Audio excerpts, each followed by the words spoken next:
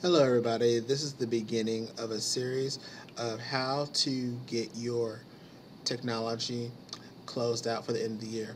So this is the first part. Right now what you're looking at is you're looking at a screen with a whole bunch of icons. Your computer probably looks like this for the year. Keep in mind that you may not be guaranteed the classroom for next year. You may have to move. You will not be able to move any devices without the permission of Mr. Herndon and myself. So what you're going to need to start doing is, number one, start backing up your files. So I'm going to take you through this step-by-step process so you know what to do in this short video.